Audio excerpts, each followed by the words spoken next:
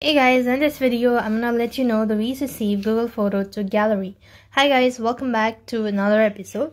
I'm gonna show you the ways to save Google Photos to gallery. So very simple procedure. You have to open up a browser and on the web address bar go to photos.google.com. When you type in that, you need to go and log in into your Photos account. When you're logged in, this is going to take you to a certain page. Here what you need to do is to download the photo or to save it to your gallery. Open up the image that's not located in your gallery or in your camera roll. Now tap the three dot icon and click on. This is going to download and it's going to be added to your gallery. However, this particular photo is already available in my camera roll. So you can do this procedure and you could go ahead and save Google Photos to gallery.